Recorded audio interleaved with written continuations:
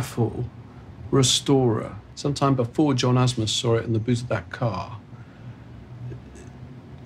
didn't just bring that face up. Didn't just make whatever ghost or trace of possibly a Mona Lisa copy into something so much more compelling to the modern eye. To me, not to test that it's like a detective and his team coming to investigate the scene of a crime, the scene of a murder, and fingerprinting every square inch of it, but forgetting to take fingerprints from the knife on the bed covered with blood. I could be wrong. Maybe Leonardo did paint this face in 1503 while Lisa sat in front of him. But until the face is tested, doubt remains. And to me, she just looks a bit too 20th century. But I'm still convinced that Leonardo did paint two Mona Lisas. If the Isleworth painting isn't the earlier version, then it's either lost or still out there somewhere. And believe it or not, now there's a new lead. The reported discovery of another Mona Lisa in St. Petersburg, Russia.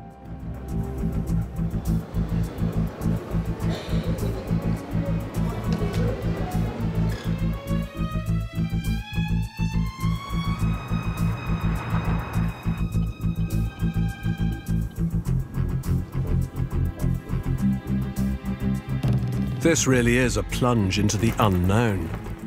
All we've been told is that a wealthy Russian art collector, identity a secret, recently acquired a painting that might be the missing link to the mystery. We haven't yet been told where it is. And then, at the last minute, we're given an address. A place with a dubious past.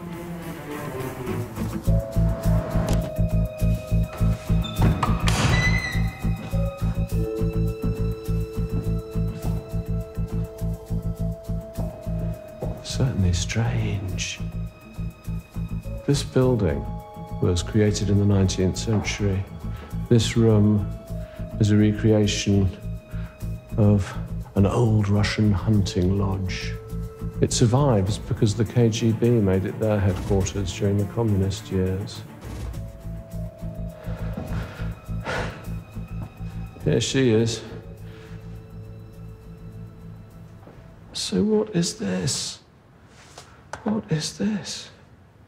All I know about this picture is that it was purchased by a Russian art collector from a very old and established American family who'd had it since the end of the 18th century and has hardly been seen since.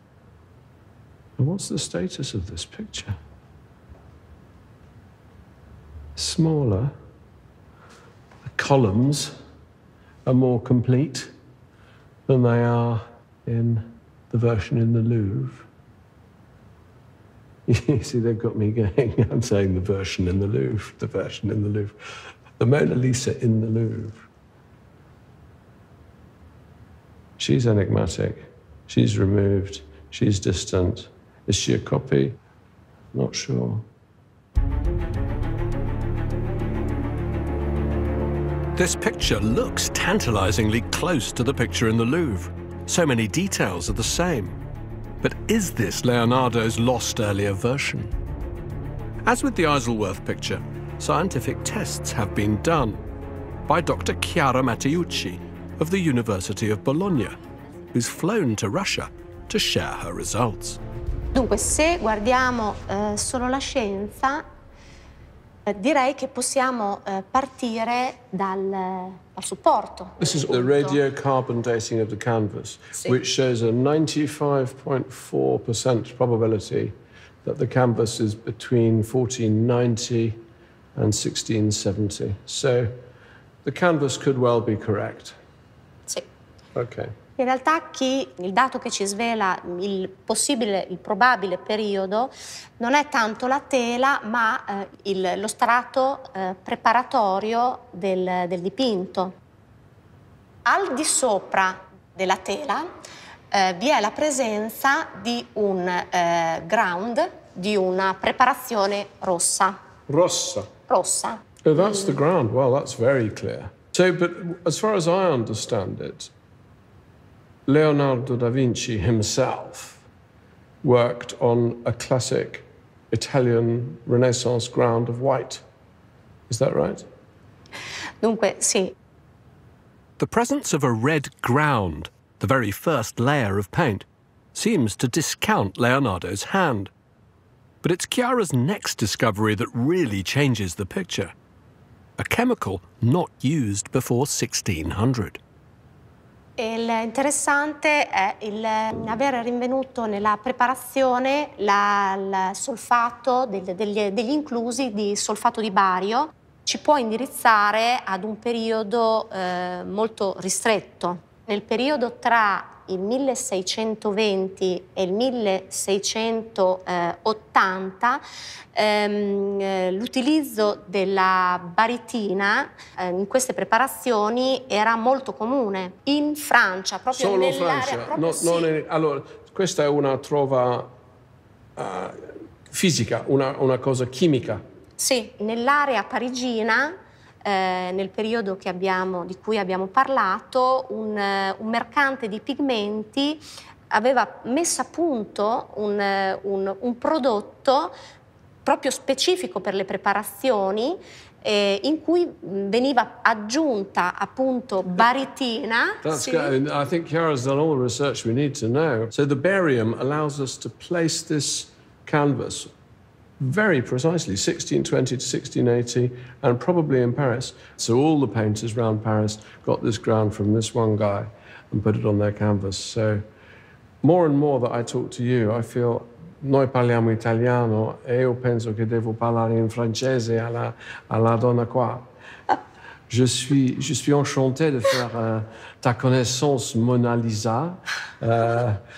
Tu es sans doute française.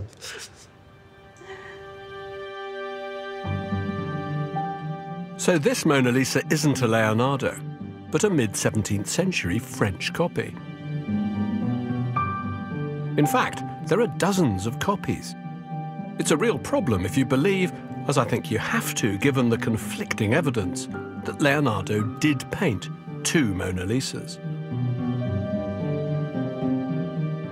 What we're looking for then is Leonardo's image of young Lisa, as described by Vasari, as sketched by Raphael, which must predate the famous picture in the Louvre.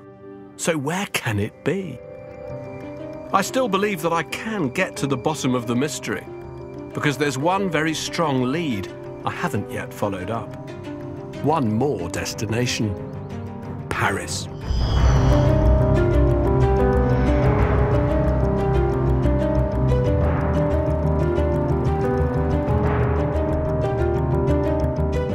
A scientist turned art detective claims he can finally explain the discrepancies. He believes the secrets of the Mona Lisa lie not in other versions of the portrait, but inside the Mona Lisa itself. And he reckons he can prove it. Pascal. Welcome. Pascal Cott is one of the world's leading experts in the analysis of paintings. He's a man in Leonardo's own image, a self-taught physicist, the brilliant inventor of a new technique that's unlocked the secrets of paintings by Rubens, Rembrandt, Picasso, and many others. His work on another Leonardo painting, The Lady with an Ermine, revealed earlier versions of the composition, hidden beneath its surface, that rewrote art history. But his great obsession is the Mona Lisa, faithfully reproduced here in his studio. In 2004, Pascal was invited by the Louvre to scan the painting. His task? Simply to identify the picture's original colours, hidden beneath the discolorations of time. But Pascal's technique also revealed that there was far more going on beneath the surface. For the last decade, he's worked in secret, decoding those discoveries. And now, he's ready to share them. Our goal is to peel like an onion all the layer of paint to reconstruct the chronology of the construction of the painting. So is this new? Is this a new... This is a new technique, absolutely.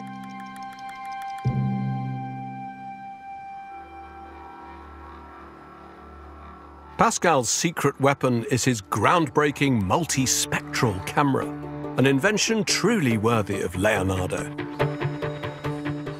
13 different wavelengths of colour are projected onto the picture, each penetrating the paint surface to a different depth. The camera captures the reflections, generating over 3 billion bits of data and thousands of images. By analysing each image, shown in black and white, Pascal can reveal a painting's secrets, layer by layer. His first discovery in the Mona Lisa is buried deep within the painting. What we discover that the head was bigger. So you see a shadow of a bigger head. And you can see also that the nose is double here. Oh. Wow. So once she had a larger head. And I discovered this hand much more bigger.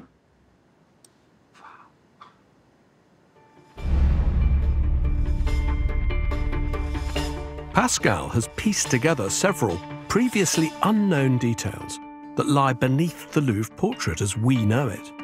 Marked in red, they seem to be elements of a larger first portrait that never got beyond a draft stage.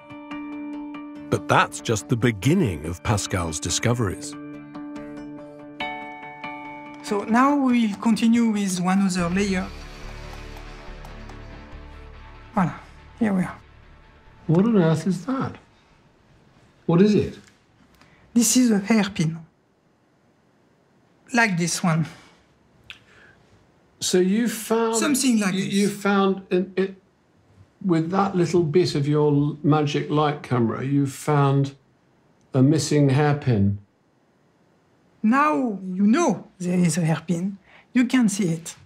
Ah! Because you know. But yes, no, exactly. How fascinating.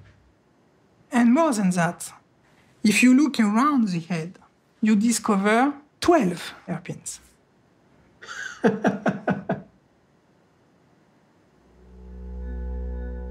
The hairpins with pearls make no sense on the first large portrait. But Pascal has found something else that appears to be connected to them. Tiny rows of dots known as spolveri. They seem to suggest an elaborate headdress. Intriguingly, a type of headdress that, as far as we know, was only ever shown on the heads of saints or Madonnas. This is a painting of a headdress that have nothing to do with Mona Lisa. Nothing to do with Mona Lisa? Nothing to do with Mona Lisa. The spolveri hidden inside the Mona Lisa have never been seen before. They're concrete proof of the way Leonardo constructed a picture. He would have begun with a preparatory drawing, marked the lines on tracing paper with a sharp point, then transferred those outlines onto the wood with coal dust. But what happened to the headdress? Pascal's next piece of evidence suggests it was deliberately removed. So now I discover this hatching. You see this hatching? This is another layer of your... Yeah, another of the onion. So this is Leonardo with his rubber. Yes. You see, it's totally different from the cracks. It's not craquelure, no. You see, this is clearly to erase what is behind. It's very important because that explains how Leonardo, from one stage, go to another stage. Pascal's scans are crucial evidence of the way Leonardo worked, building up a painting stage by stage. Above the scratchings, Pascal reveals the first impression of yet another layer, the ghostly imprint of a face, like a Leonardo Turin shroud. Is that another head? Yes,